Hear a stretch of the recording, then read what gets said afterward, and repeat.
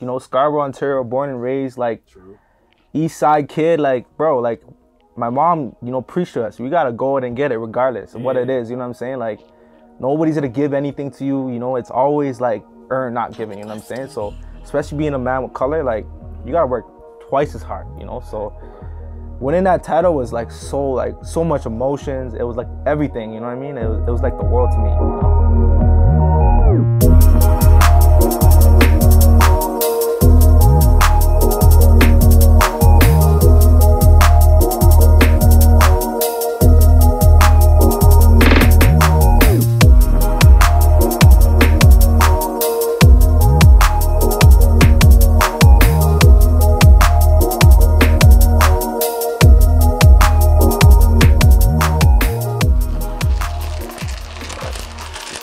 Everyone gets 6 love. You? Not me.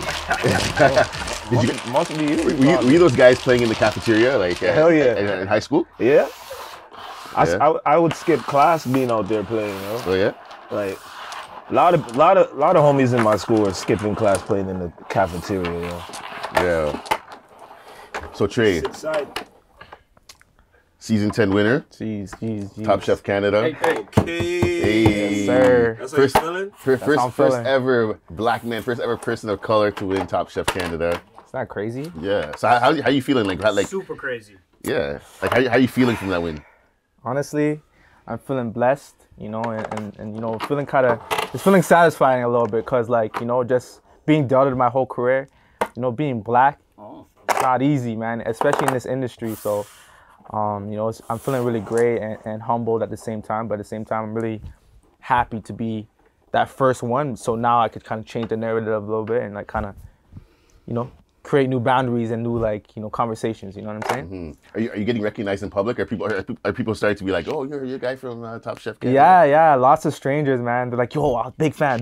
I'm like, yo, mad love. But you know, it's crazy. You know, I've never, you know, lived in the spotlight, so it's kind of a dream for me right now. What prompted you to actually apply to be on the show? Just like betting on myself, you know, just believing in myself that I could actually do it, you know. So it was like a lot of just mixed emotions and like, okay, should I do it? Should I not?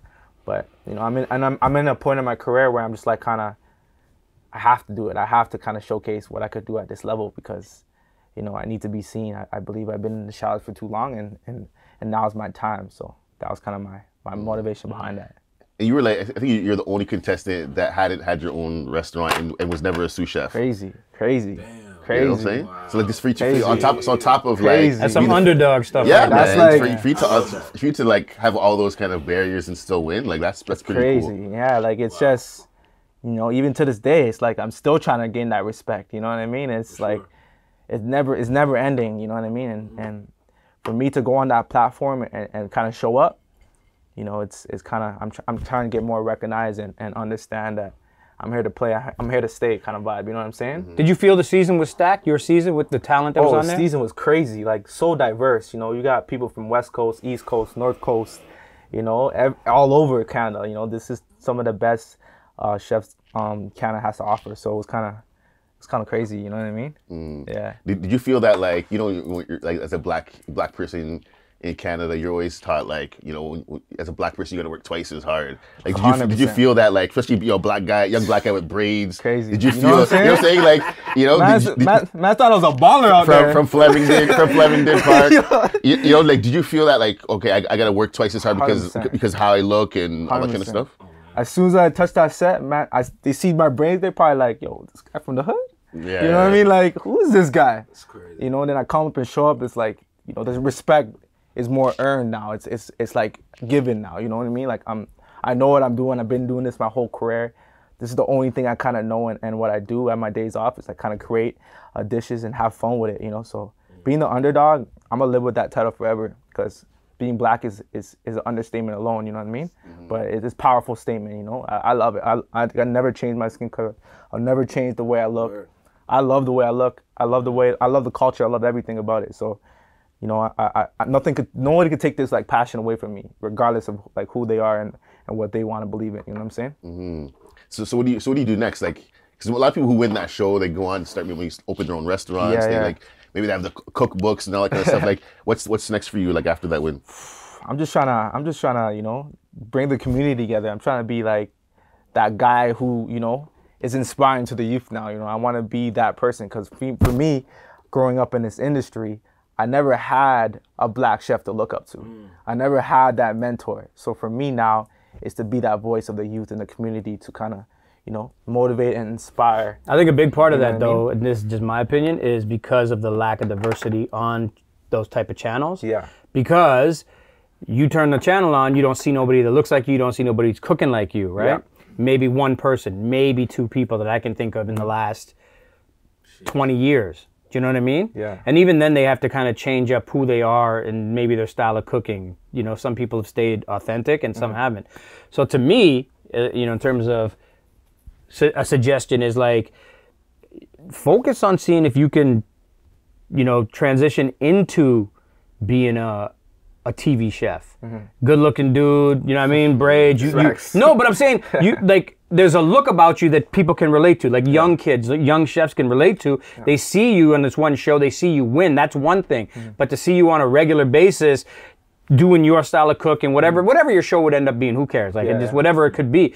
But talk to the people that you've made connections with through this journey and see if there's a way for you to like cement yourself in that lane, you know what I mean? Because that's A, it's an open lane, B, they need it. They need it. For sure. And being in this industry, like there's not a lot of people of my color that are like on this kind of platform and doing like the thing, you know what I mean? So for me to win that title and be the first, it's crazy. Historic, you know? What was the response from your family? Like your mom and my mom was crying. Mom was crying, you know, like, you know, we don't come from a lot, you know what I mean? Like literally, like, you know, Scarborough, Ontario, born and raised, like East Side kid, like, bro, like my mom, you know, preached to us. We gotta go out and get it regardless of what it is, you know what I'm saying? Like nobody's gonna give anything to you, you know, it's always like earn, not given, you know what I'm saying? So especially being a man with color, like you gotta work twice as hard, you know? So winning that title was like so much emotions. It was like everything, you know what I mean? It was like the world to me, you know?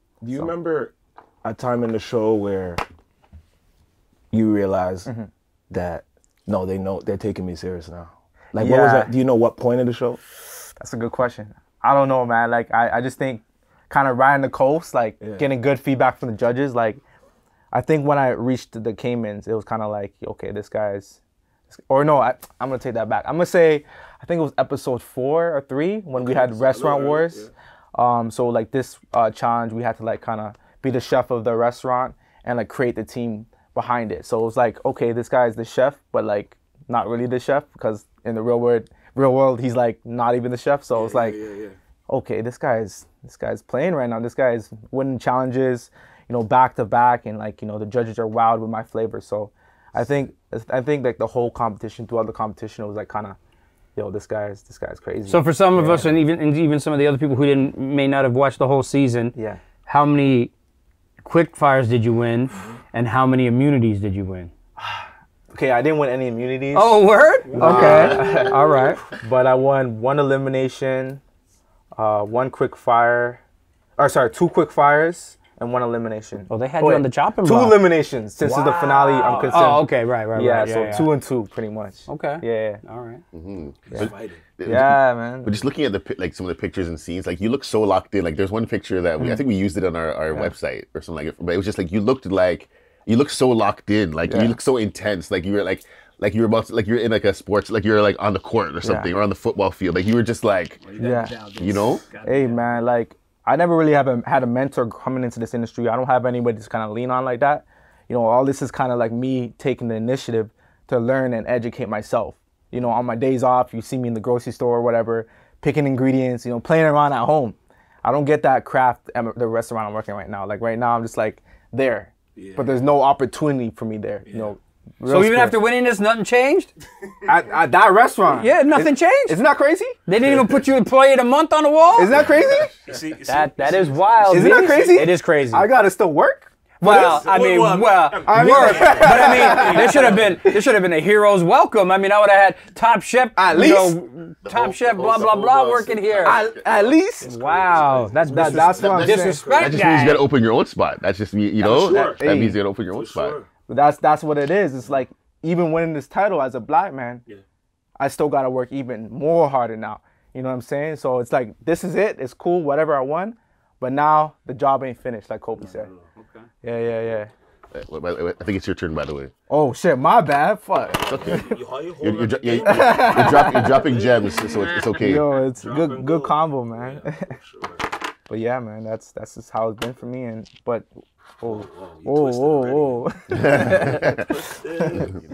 Yeah, man. The thing about cooking, it's about being different, right? You don't want to be the same. Everything's too copy and paste out here. It's you again, eh? Oh shit, that me? I'm holding up. What's the hold up? I mean, you're nervous now. You're coming up. My bad. That's good. So Mastermind, a question I always want to ask you, well, especially this year, because like this year has been, when it comes to the history of Toronto hip hop, I feel like this year there's been so much like celebration of the history of Toronto hip hop. Like you had the All Canadian North Stars event. Like, first of all, what was your thoughts about that event? Because I feel like people are still like, I was in the Dominican last week, and people were still like, there was a group of us, and people were like, yo, I'm still upset. I wasn't at the All Canadian North Stars. Like they never bought tickets. Right. And when they saw my stories, they're like, yo, I'm so angry. Like people are still upset that they weren't there. It was a big moment. Like, what were your thoughts of that moment? So here's the thing: shows like that have happened over the last 15, 20 years, right? Because in this country, you had, up until probably the last 8 to 10 years, we only had one artist at a time that became a star, right? You can go back all the way to like Maestro or Dream Warriors even, or Mishi, right? So it's like you had Chaclair. When Chaclair was done, then you had, Chaos. When Chaos was done, then you had Cardi. When Cardi started, it was Drake. It wasn't until Drake, The Weeknd, Tory, that all of a sudden it was like there's multiple guys. And that's one tier. And then you come down the next tier, and then you have, Pressa and Nav and Anders and, other artists, right? So that's never happened before. And also one thing I've never seen living here my whole life is the appreciation for these artists who aren't necessarily household names anymore. So I would probably say it was like 2015, 2016, and I started going to concerts, and they started running, and this was new too, they started running local artists in the club, like their songs. Mm-hmm. We would never do that. There was just this weird thing about Toronto where, being the Screwface capital, you just never celebrated our own artists, right? And they were singing the songs, and they would do a longer set. Like I was like, yo, these guys are running like 20, 30-minute sets of Toronto dudes, and the art and the audience is singing the tunes. So that was a new thing for me, and when that happened, it was like, okay, the switch went off, and I'm like, there's something changing in the city. And so, but to go back to it, stuff where, artists from this city performing usually happened a lot. Like, when Flo was around, they would do summer jam shows or, concerts, and for the most part, they would have to be, driven by Canadian artists. And there's only so many artists you can pull from that are gonna either put people in the seats or build out your show around. So seeing a show with, Cardi, Chaclair, Maestro, Mishi is not necessarily unheard of. And starting from scratch, I actually did a show very similar to that earlier in the year. He did something at Phoenix with Mishi. I don't think Cardi was on it, but Maestro was on it. So he did something like that. And I think that's where Drake got the inspiration for. The thing about Drake's is he finally did it and put it on a much bigger, scale, and more eyes are on it now all of a sudden. And so, in my opinion, it was long overdue, right? To me, Drake has become such a global superstar that no one's really touching him. Like, there's nobody in this city that he should ever fear in terms of gonna take his spot. So to wait so long to start bringing up or showing love to the people who paved the way, that should have happened like 10 years ago, in my opinion. But better late than never is the way I look at it. And I think it was one of the most incredible nights that we've ever seen, because you literally have the biggest guy on the planet finally showing love to the people who laid the foundation for him to be, right? And I'm not taking anything away from Drake in terms of how he achieved what he achieved. I mean, he's one of one. But there had to be a road for him to walk and crawl and run on, right? And so I'm really, really happy and grateful to the OVO team that they decided to do it the way they did it. The fact that, you know, he didn't just, this part was really important to me. He didn't just put the show on and then kind of stay up on the balcony and just watch. He came down, was on the stage, wasn't one of those, I've been to places with him before, and he'll be standing there, and then he's got his security all around him, and you can't interact. And these are people that he came up with. And so I always found that weird, right? And this night, that was gone.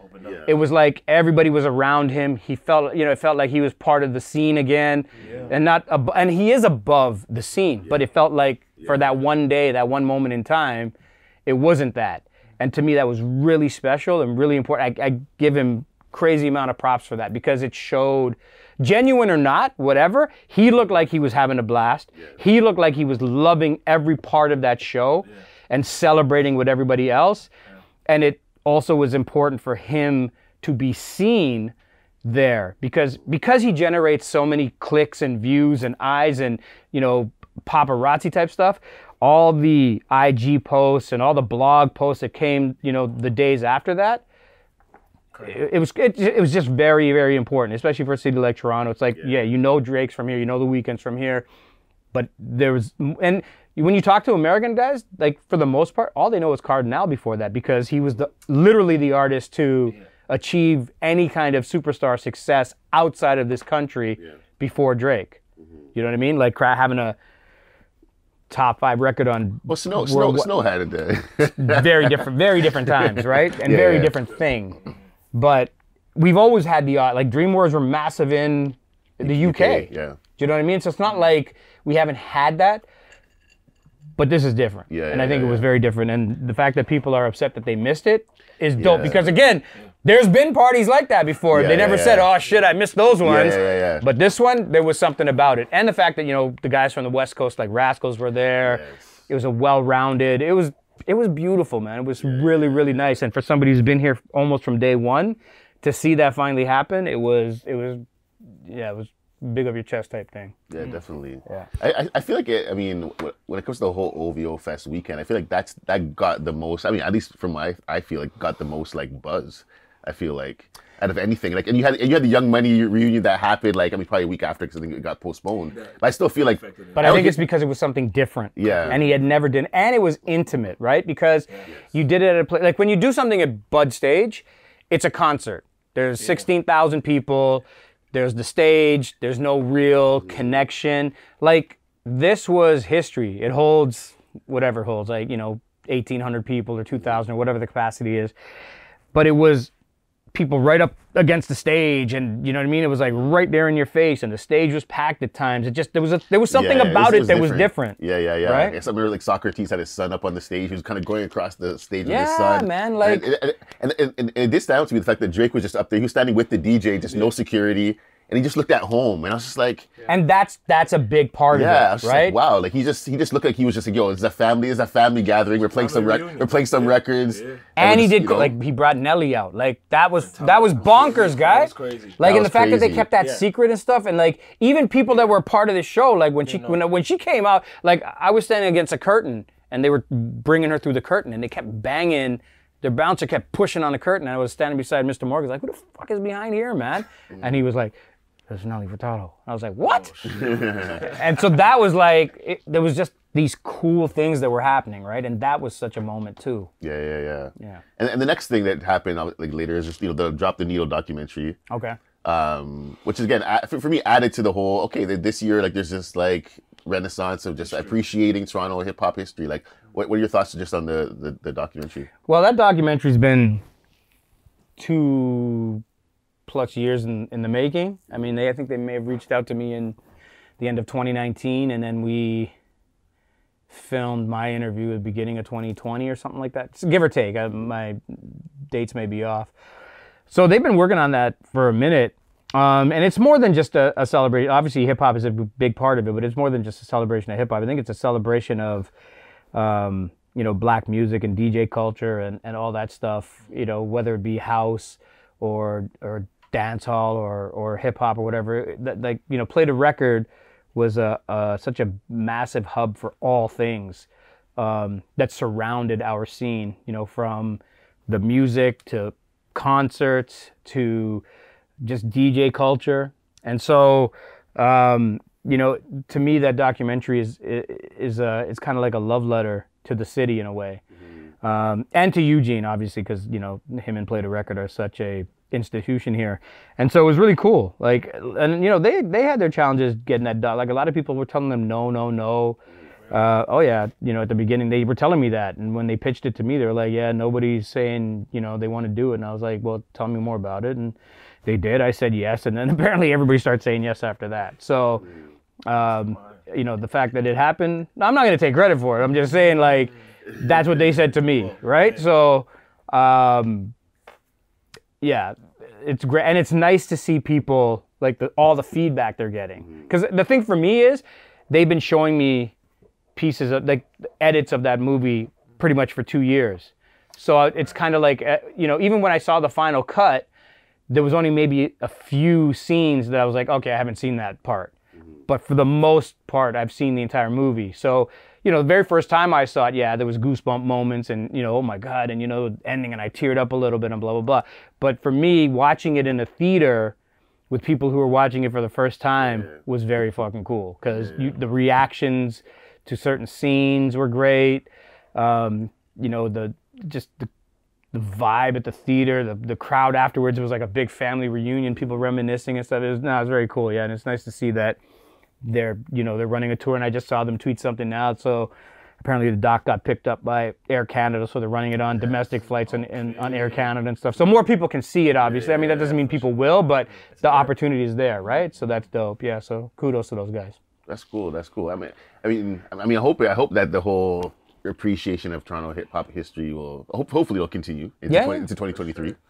I mean, you know, onward and upward, right? Yeah. Sure. Another thing I want to ask you too is just about, like, longevity, because I mean your career has been so long. I mean, it's not over. I'm not talking like it's over, but it's like but it's been so long. Like, you know, you have a new opportunity you have a new radio opportunity as well. Like, what do you feel is your key to this longevity in your career? I don't know, actually. I don't know. I mean, you're still relevant. Hell yeah. To a certain degree. No, you are. No, I mean, there's kids that don't know who I am and don't care, right? But that's regardless. But I think a lot of it has to do with your passion, right? So to me, it's always been about passion, right? I love what I do, and there's a joy in helping other people do well. You know what I mean? So, and I you know, for the most part, I want to believe that I've been very up and up with people. You know, I have integrity, I think. I try not to be a dick or an asshole. I'm sure I have been to somebody here or there, but I do my best not to. I'd be very cognizant, because I've been, you know, I've had people be dicks to me, and I know what it feels like. And so, you know, I try to go out of my way and help people. I try to be as genuine as possible, and I fight for what I believe in.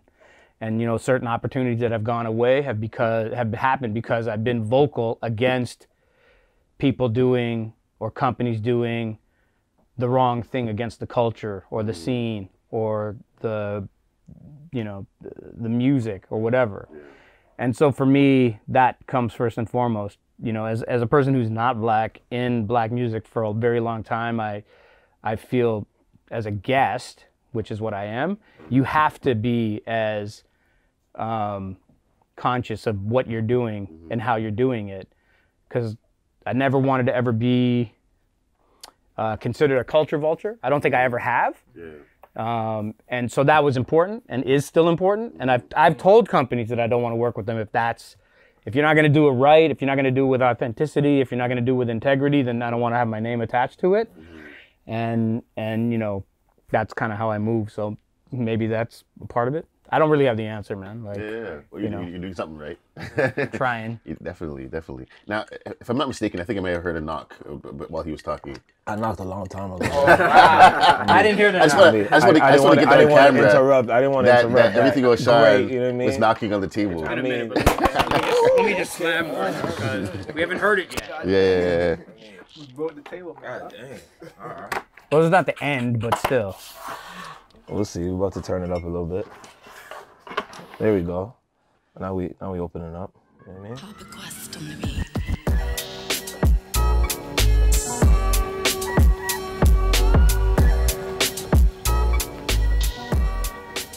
Sean, let's talk about you for a second. What I do? You're doing things right. You're doing things right. I have to say, I feel happy when I hear your song on the radio. When I hear you on the radio, I'm like, I have to turn it up. I'm like, yo, I'm excited when I hear you on my radio. You know, very very happy, man. Oh, I appreciate that. Yeah, we appreciate people like Mastermind. You know what I'm saying?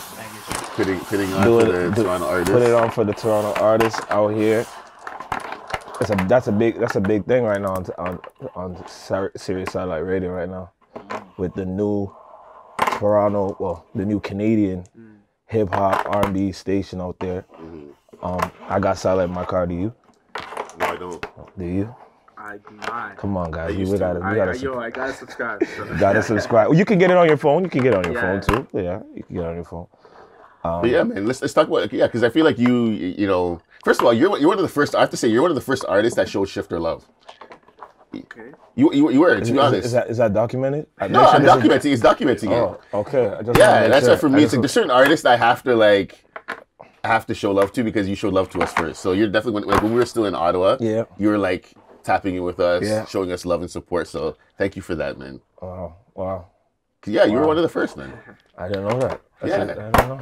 I think, just to piggyback off that, I think a lot of the new artists don't understand the importance and power of networking and relationships. And because the tools that are available to them now are far more than were readily available to generations before, it's almost like they seem they can bypass certain steps. And I'm not saying you have to pay homage. I'm not saying you have to pay respect, kiss no rings. I'm not saying that. I'm saying for an artist's benefit, to network with as many people as possible is not a hindrance. It's not a bad thing, right? And you're going to still achieve whatever success that's destined for you, but you may achieve more with relationships, right? So and longevity too, right?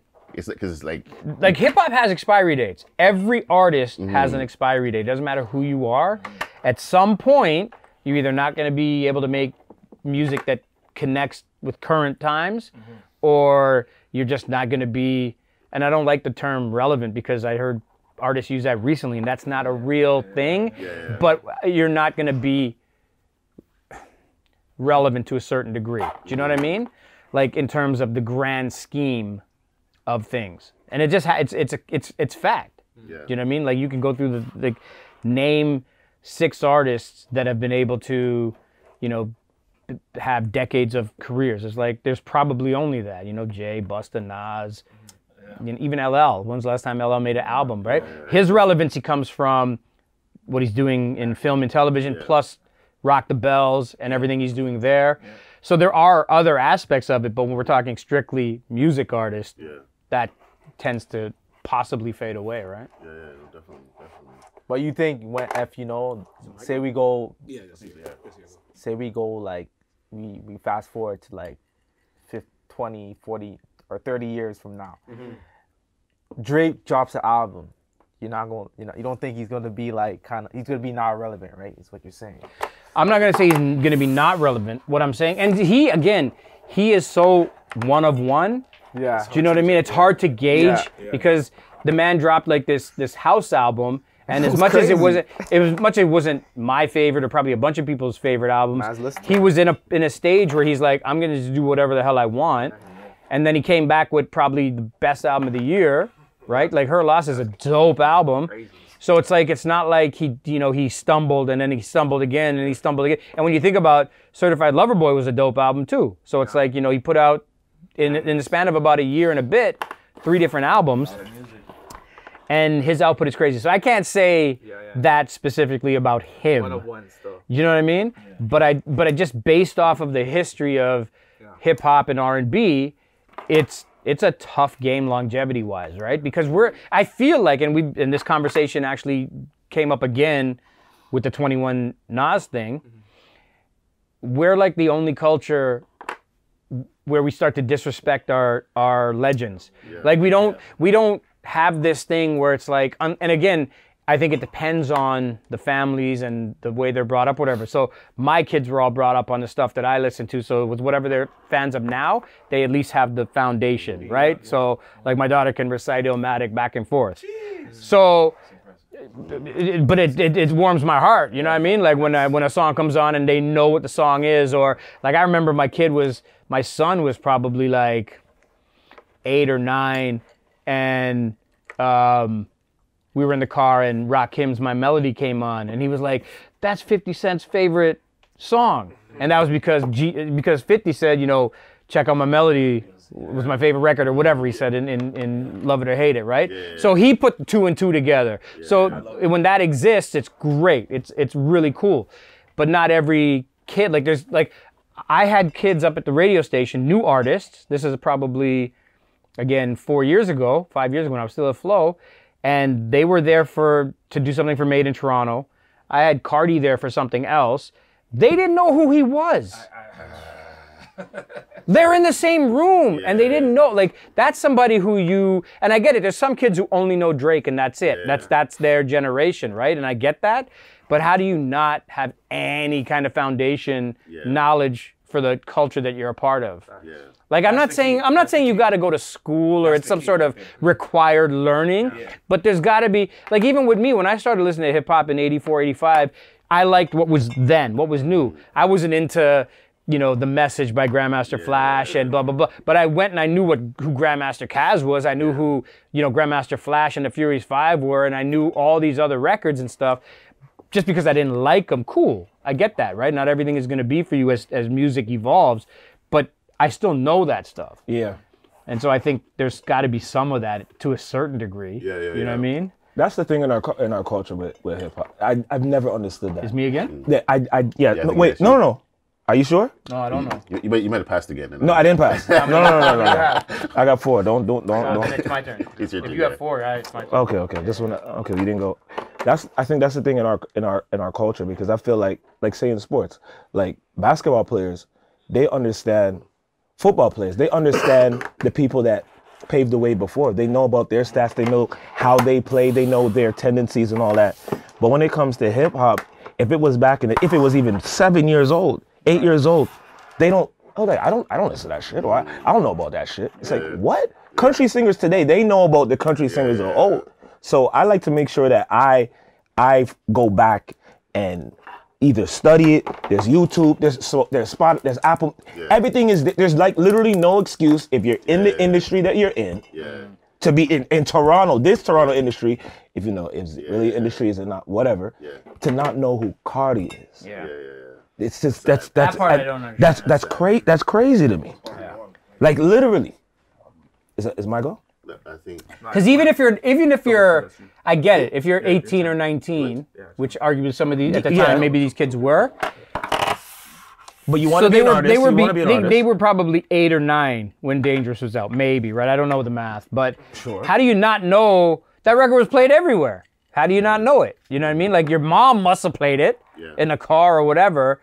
So at some point it has to translate, right? So like my kids weren't around when, you know, Rick James was making music, but because of their parents, they know those records. There's that. Right? There's that too. It's the parent thing too. This question's bringing my mind. It just came out of nowhere. Yeah.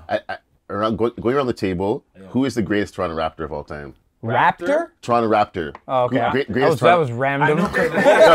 Greatest Toronto Raptor. Greatest Toronto Raptor of all time. That's so subjective. I know, because what is greatest in this context? Popularity, what they did for the team. In your opinion, like who in your opinion is your greatest Raptor of all time? Who's the GOAT Raptor? See, I think every answer is gonna have. Because I got 2. Yeah. I kind of have more than one as well, and I'll tell you, one of them is Vince Carter, and I'll tell you why that answer causes polarization, is because as much good he did for the team, in the latter years when, you know, things weren't as dope, it put a lot of strain on the love for the team and the city and blah, blah, blah. But what he did in that jersey in the dunk contest has done so much for the team. Like, people arguably say that is still the greatest dunk contest ever, and the greatest dunk performance ever, right? Performance ever, pardon me. Then you factor in the dunk contest that happened during our All-Star year, and how people say that was the greatest dunk contest. And both of those have Toronto connections, right? So sure, in the last couple of years where, you know, Vince's back was hurting and he didn't want to play and he hated the city, and there was that whole breakup happened, that, you know, I still have brethren today who don't like the man because of that, right? It's crazy. And it's like, you kind of got to let bygones be bygones, but he did so much, right? It's like his presence, the eyeballs that he brought to this city. Bro, he had, was it the Fat Joe music video where all the background dancers had like Vince Carter Raptors jerseys? I was like, what are those, like What's Love or whatever those videos. I'm like, bro, he had like, is it the Toronto Raptors were Kevin Durant's favorite team? Because of Vince Carter, all of that, right? Like, bro, so stuff like that, like and all like the Tristan Thompsons and all. The whole Canadian I'm just gonna say, absolutely, the whole Canadian basketball. My greatest Raptor of all time is Vince Carter, and I'm like, I'm an advocate for Vince. Okay, but I feel like he needs to have a jersey of the Rafters. He needs to have. He needs to be first. He needs a statue. Like, well, when they do the statue, he has to be there. Bro, 100%. he has to be. 100%. Like the disrespect of Vince Carter in Toronto is crazy, crazy. So it's not as bad as it used to be, though. No. Yeah. And I do actually, and again, maybe I'm wrong, but I think if him and Tracy stayed together, we probably would have won a championship. No, that's 100. Yo, Kobe said that. Kobe said that. Kobe said. So that irritates me. Yeah, that irritates me. Both in their prime would have been crazy. Kobe said that. That would have been crazy. Tracy said that too. He said when he was watching Game 7, Philly and and he said if that they wouldn't have they couldn't double team Vince. If I was there with him, I should have been there with him. Like I saw him say that on a TSN interview, and I'm like, don't break my heart, man. Yeah, right. Come on, man. Okay, so we've established number one. We got so who's number two then? Is it Kyle? I say it's Kyle. I say it's Kyle. It depends what you say. But you're not saying. What about the claw? What about the claw? I'm not saying. I'm not saying like that. It's either Kyle or DeMar, but Kyle gets the edge because he won the championship. Yeah, but it's not the claw, brother. He was a big part of it, but he didn't stay. And then Fred coming out this week with Serge saying we would have three-peated if the whole team stayed together broke my heart, man. And I don't know if we would have three-peated, we definitely would have repeated. We would have repeated. That's the absolutely. bubble. Yeah, absolutely. Yeah. We need to do better by Vince Carter, man. It's so sad to me. It hurts me, man. At least we're tired. Like, did you watch that documentary? The one that the Vince Carter effect? Yeah, with Drake and LeBron. Yeah, there was. Like, look what he did for the city. Look what he did for the nightclub. Well, I don't know if that's a good thing. Well, but he did bring that. He did bring that. But I mean, he affected everything over here, man. Yeah. He started a legacy. You have. I have 3. Now it's my turn. Now it's my turn. Yeah, that's a. Off the real question. Yeah, man. I'm an advocate, man, for Vince Carter, man. Carter's sick. I hate how he left, how it ended, but yeah. I still followed him in Jersey though. That's the thing. Yeah. He was. And when he went to Jersey the first 2 years, didn't he play well? He was he was like MVP consideration. He was like top 5 MVP consideration that time. Like he was going crazy. Okay, who's the worst Raptor of all time? Oh, what's that? We might not even know his name. No. Rojo, whatever, something. Rafael Rojo. Some center that. Yes. Arujo. Yeah, Arujo. Yeah, one of the centers. They said we needed a center, so they just picked anyone they saw. It was a lottery pick too. I saw. Yeah, exactly. Yeah. Crazy. It was the worst. Yeah, he was terrible, man. Terrible. Oh yeah, that's Master's goal. So one question I have for you, O'Shaun, is like, one thing I've heard from people in Toronto and Canada in general, that for black talent, there's almost like a ceiling on black talent in Canada, where it's like, there comes a point where you're just kind of like, it feels like you can't go any higher. Is that the case? Do you feel like that's the truth in Canada, that like there's a ceiling for black talent that you just kind of like, you get there and then you can't go any further? In this country? In this country. 1,000%. I thought that's what to say. Of course. Yeah. Of course. There's no infrastructure. None at all. No. You gotta leave. Yeah. You know what I mean? You gotta leave, whether it's like physically leave or just spend all your time and effort promoting and pushing your music overseas. That's where I think the growth of a career can happen. You can't just do it right here. It's impossible. There's not even enough there's not even enough things around. Yeah. In terms of, that's why Big Up Shift is so, any little whether it's a blog, whether it's a podcast, any sort of media, if I see you doing something that I haven't seen before, or I see there's some consistency about it, I want to push it, because I think that's the only way to create or build up that infrastructure in the music industry that we do not have. So I like to do that. Some people don't. They get a post or they get a shout out, and it's like, oh yeah, thanks, or they move on, or they don't even acknowledge. They might not even repost it. But like me, when I'm in the car and I hear my record, or someone hears my record on a Sirius satellite radio or Flow or whatever, I'm always pushing, reposting, tagging, letting Mastermind know what's on, letting whoever know is on, because people need to see that there's something here, and there's something, other artists can see that there's something here, that you need to show back love to those people, because besides that, you'll be stagnant here, man. There's nothing here. You can't just, what is out here? Yeah. There's no infrastructure for black music, right? Yeah. And even with the record labels, they've had iterations of it throughout the decades and stuff, but there's never been a real infrastructure, because it goes beyond them, right? So it's like, sure, you sign a hip hop artist or an R&B artist, cool. What are you going to do with them then? Because all the stations out here are pop music stations. So there's a couple of examples where somebody makes an R&B record, and it's real R&B, and the pop stations, you think about Edmonton, Winnipeg, Saskatoon, whatever, all these places outside of Toronto, they're not going to play it. Oh, it doesn't fit the format, whatever bullshit excuses they want to come with at the pop stations. So then they got to go do a dance mix of this R&B song. And that, now you've diluted that artist's music in order to get them played on radio. So again, this is prior to DSPs and consumption worldwide. So now we're in a situation where, as O'Shaun was saying, the world is bigger. So you can't focus on just your city, your country. Think about where else your fan base can grow and develop, because it's in those places. So even with, like, you think about New York artists, so many of them, like, they're not getting played in the US, like 90s and 2000s are, hip hop artists. Their fan bases are all in like Europe and stuff, Amsterdam, Italy, all those places. Like they tour, like De La Soul and Master Ace and all these guys, like that's all they do. They tour in Europe and stuff, in Japan and Asia and all that. I mean, mad though, right? They make their living there. They're doing what they want to do. They're making money, right? So in Canada, without infrastructure, so the other side of the coin of what I'm talking about, if they don't change the music from a remix standpoint or whatever, then you sign an artist who is authentic to their sound. Okay, great. But now we have to change that artist's music in order to get them played on the radio. So if you came in making hip hop or R&B, now we got to make this other kind of sound because we got to get it played on the pop channels. Yeah. Otherwise, there's nothing.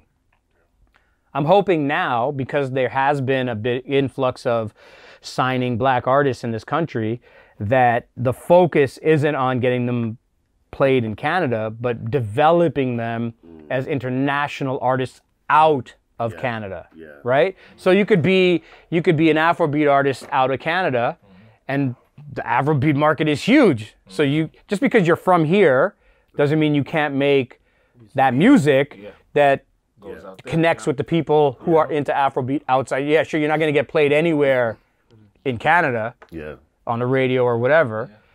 But again, it's bigger than this. You have to think that way as an artist. Yeah. That could also make you a little bit bitter, though. Like as a talent, because you're just like, yo. 1,000%. You know what I'm saying? Like even for us with like our platform, like a lot of our love, even like just audience, isn't even here. It's like it's outside. Like we get like our US audience is like crazy, and then Canada's just like What I've been learning through social media in the last 5 or 6 years is how big of a fan base in the US there was for 90s artists here, and how big Much Music used to be. Because as a Canadian, all we think about is what we can't get here. So HBO, BET at the time, channels down there, you can't get them here. They're flooded with that stuff in the States. So when they see something like Much Music come along, it blows their mind, because now they're getting exposed to something that they don't see on a regular basis. They're bored and jaded with MTV. Yeah. We are like, yo, they play a half hour, Rap City once a day. Fucking sucks, man. Like, you know, they got Hot 97 and we have nothing, right? So when I find people talking about, like, there's a DJ on Twitter or Instagram or something, and all he does is he posts like Toronto records and shit. I'm like, how the fuck do you, like, how do you know about this? You know what I mean? It's actually quite mind blowing, but at the same time rewarding to see, because it's like, holy shit. So, you know, what we were doing made a connection with whoever, you know what I mean? So it's actually kind of cool. So you think we need more platforms, like Much Music should come back or something like that? Not necessarily. What I'm saying is, I think the infrastructure has just never been built, and it should have been more robust at the time. But what it shows is that there were people seeing things in whatever limited capacity it was, right?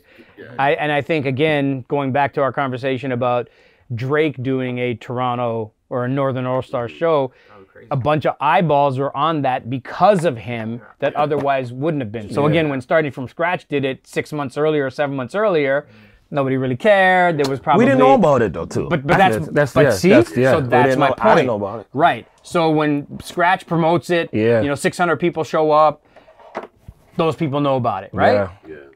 Drake says I'm doing something, 28 million people know about it. And that's the key, right? So again, that's why I give him and his team so much love for that particular event, because it was long overdue, and then it, again, better late than never. But we need more of that, right? Like, I also feel like, again, on Sound 42, there could be way more Toronto love on that channel, right?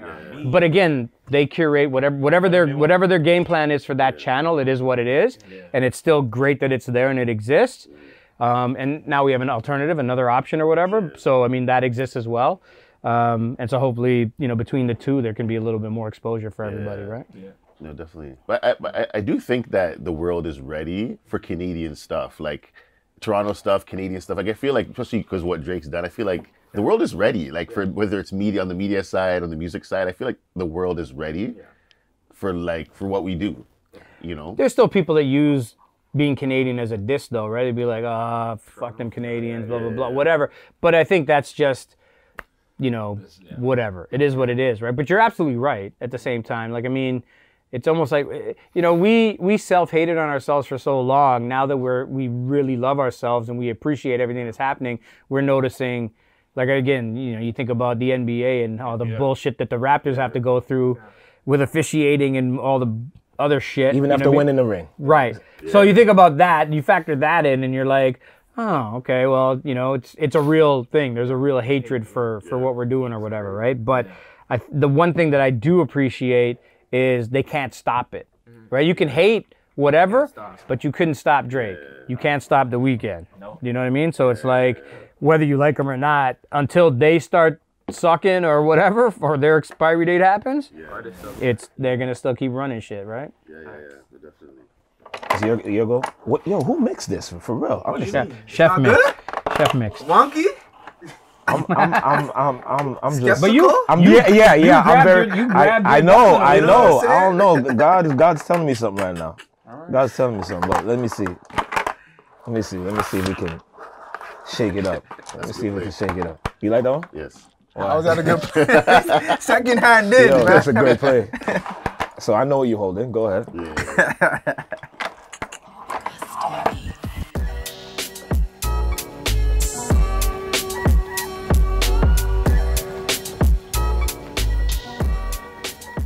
So question, O'Shaun.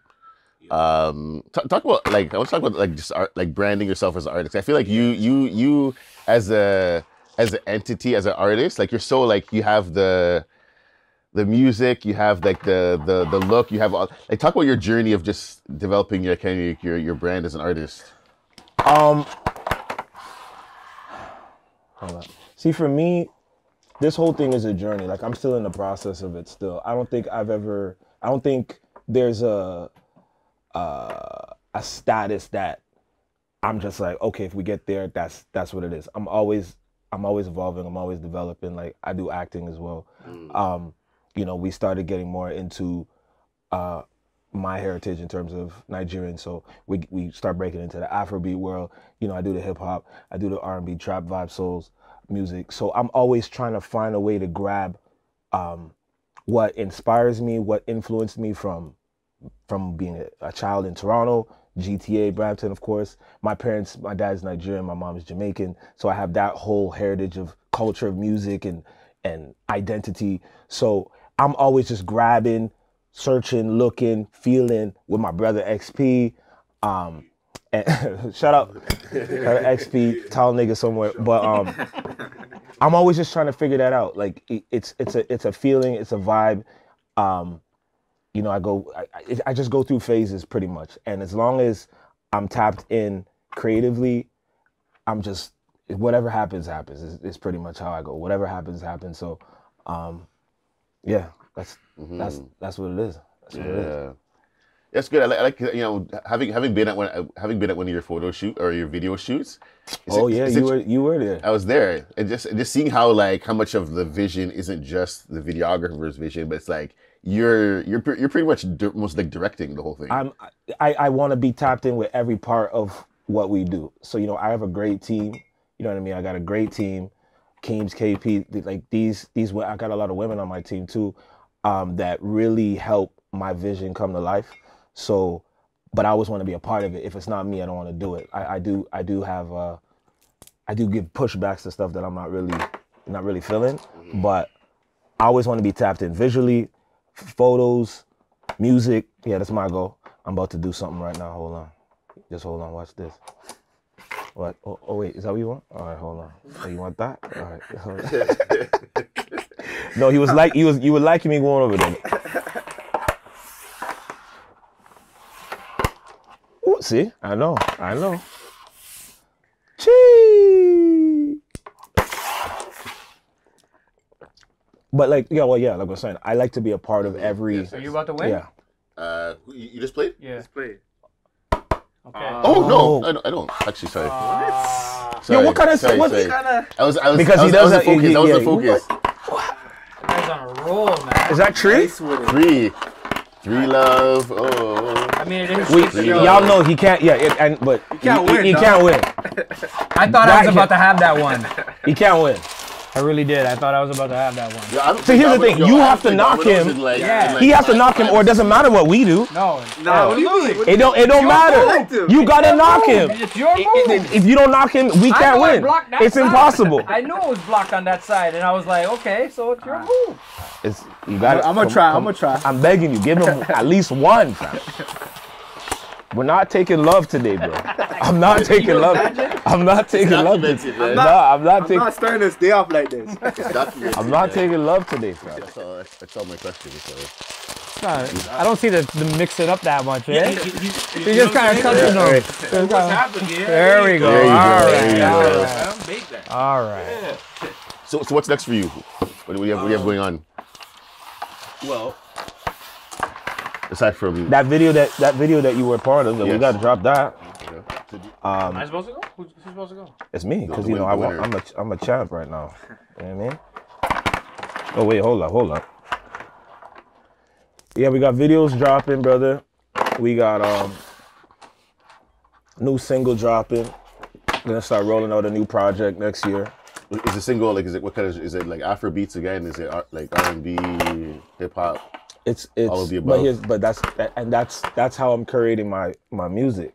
Like I don't want you to just necessarily know what type is coming out.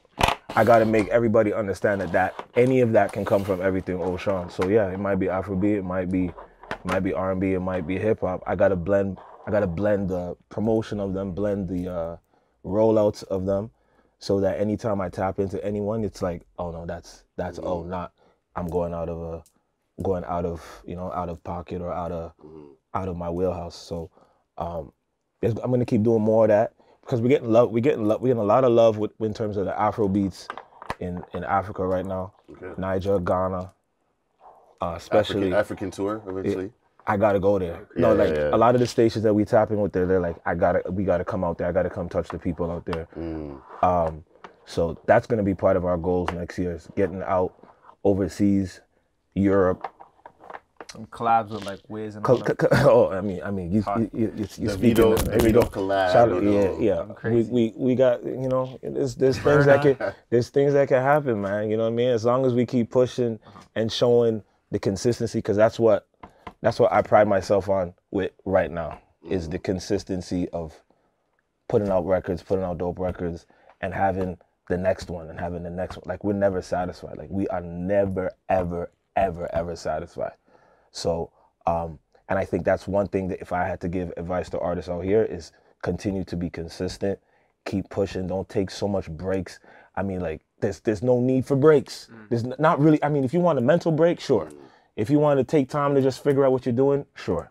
But there's no point just collecting all these records for months and months and months on end and just not putting nothing out because you're so hard on yourself. A lot of artists are like very hard on themselves, to be honest. And they don't want to show their growth or show where they're coming from and where they're going to end up. I like showing that. I like showing this is where I was right at that time. This is where I am right now. This is where I'm going later. See the whole process, and hopefully you fall in love with, you fall in love with how we're doing it, the journey of it, and like I'm super excited. Like I'm super excited for some of the records that y'all are gonna hear. Like honestly, like it's very like I'm way ahead of the projects that are even coming out that I have to put out. Like we're way ahead of that. But, you know, because of obligations that I have to do, those records got to come out a certain way. But I'm really excited, bro. Like, it's going to be another turn-up season for 23 for me and my team. So, the Mike year, Michael Jordan year, I mean, 23. Jordan, you know what I mean? I mean, who's the GOAT? Man, is it? You know? That's a weather conversation. That's a weather conversation. How about you? Like, anything else you have coming up? Not really. Nothing in terms of just hanging out with Russell Peters again. Yeah. It is your go. Just continue to do what I'm doing now, and if any other new opportunities present themselves. I mean, I'm busy enough as it is, but you know, if other opportunities present themselves. But you showed up for us, which is nice. I enjoy stuff like this, though. Yeah. Nah, I enjoy this stuff, man. That's good. That's good. And I don't enjoy losing, but you know what I mean. You don't enjoy getting love. Don't get that love. But Don't get that love. how about you, Trey? What do you have coming up? Just working with like-minded chefs like myself, you know, just kind of pushing the envelope a little bit, you know, and changing like the scene, the culinary scene, and starting some conversations. So just working on pop-ups and stuff like that. Yeah, That's good. I know. Yeah, man. But the end game for you is like a brick and mortar. Yeah, open up a restaurant. Start like I would start here just because it's home base. Yeah.